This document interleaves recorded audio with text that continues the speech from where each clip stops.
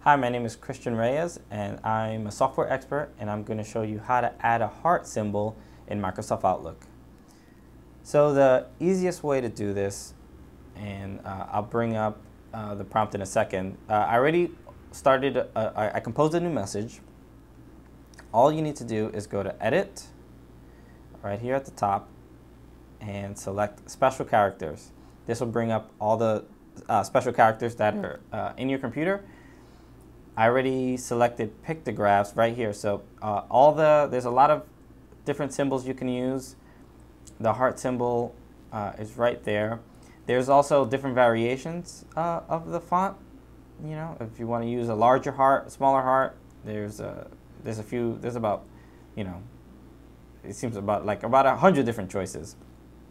All you got to do is pick the one you like, and then drag it into your message.